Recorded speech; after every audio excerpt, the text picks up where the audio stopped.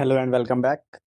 In this video, I will tell you how you can download your Payslip using the People First app. So first of all, go to the People First app. Wait until it opens.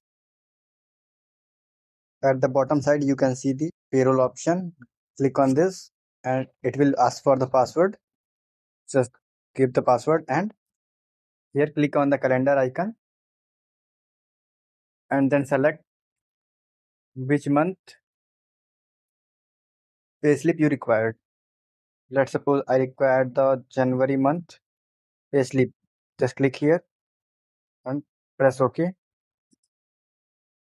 Here you can see this is the payslip. Click on payslip and here it will be downloaded. You can click here to download. Thanks for the watching.